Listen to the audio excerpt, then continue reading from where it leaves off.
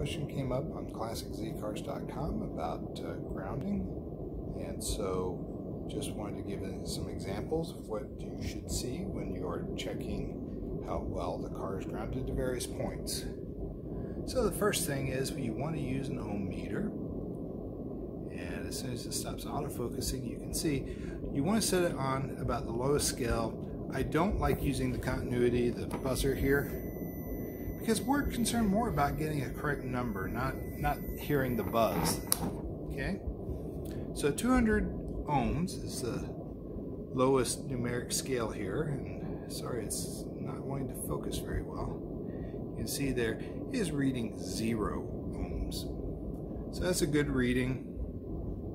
Just to show you where I'm taking the reading from, it's going from the shock tower over here down to the base of the distributor. Now what this is saying is that from the body to the engine we have continuity, so the grounding looks good there. Okay, so now I've moved the ohm meter over, and it's one probe is on the battery and the other probe is on the shock tower. Now this is telling us how well we have connected ground to the battery,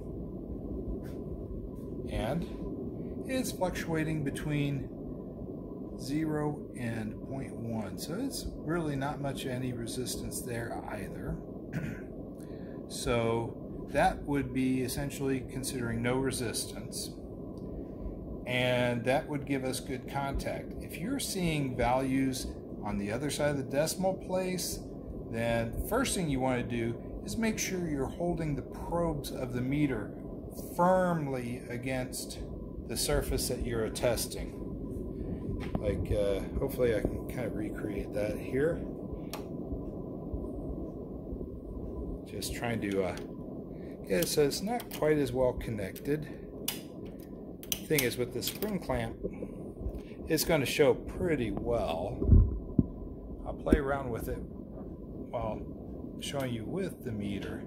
So here I'm just kind of pressing it against there, not very firmly, and you can see the readings are fluctuating a lot. Now that indicates not having good mechanical contact. There's again, I don't have the spring clamp tightly, and you can see resistance there. So let's give you a view there. So what I'm going to do is get it more on the meat of the clamp there, so you can see it is firmly clamped against it. And our reading has gone back to fluctuating between 0.1 ohms and 0 ohms. So you can see mechanical contact with your testing surfaces are very important for resistance readings.